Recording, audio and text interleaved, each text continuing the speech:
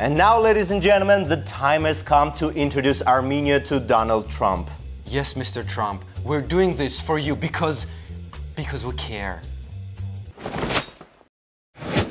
This is a message from the government of Armenia.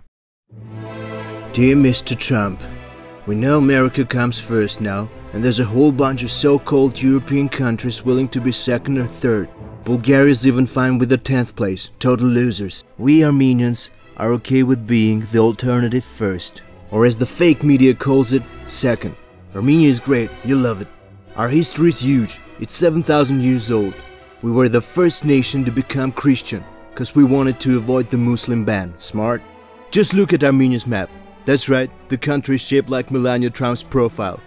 You're welcome, bud. In the 9th century BC, we built digs. Huge digs all over the place to attract pussies and scare off Mexicans. They never showed up, couldn't do it. Fantastic digs, great boners. Armenia has the biggest US embassy in the world. Okay, second biggest, but it's still huge. You'll love it, it's the best embassy. Armenians respect you so much that on January 20th, over 5 million people watched your inauguration in the streets of Yerevan. Now this may not be true in a classic sense, but it's a terrific alternative fact. It's actually a fantastic one, okay? We're experienced in hosting fancy haircut Americans. Seriously, we think your hair is fantastic. We actually hosted this guy just because we thought he's Donald Trump on a diet, okay? You'd be relieved to know we have some of the tiniest hands in the world.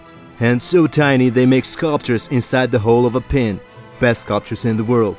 Most other sculptures are a disaster. We also hate fake stuff here. Our neighbor is Georgia, not the state, but the country. Fake losers couldn't come up with an original name. Sad. We also border with Turkey, not the bird, but the country. Again, couldn't come up with a name. Stole American Thanksgiving symbol. Fake country. So sad. By the way, we have them paying for our wall. Booyah!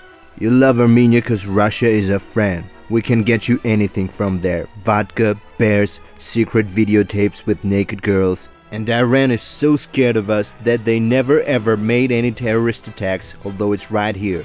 Pathetic. You can come over and grab him by the missiles anytime. It's gonna be great. We like you, Mr. Trump, so much, we'll let your best bud Kanye West marry our sister, Kim Kardashian. Seriously, we turned down Jay-Z, so we had to go with Beyonce, who's extremely overrated, by the way. Total disaster. Kim rules. Here's Kanye jumping into our Swan Lake. And we all followed. Other countries couldn't do it. Total losers. So once again, we absolutely respect the fact that America needs to be first. But can we just say, Armenia, the alternative first?